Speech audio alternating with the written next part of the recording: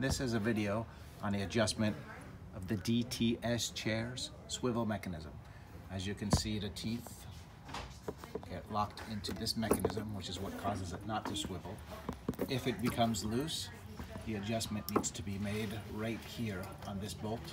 You would actually tighten it to the point where it would push out the locking system that would lock into the teeth.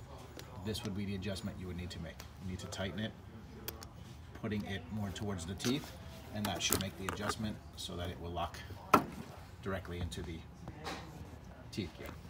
Thank you.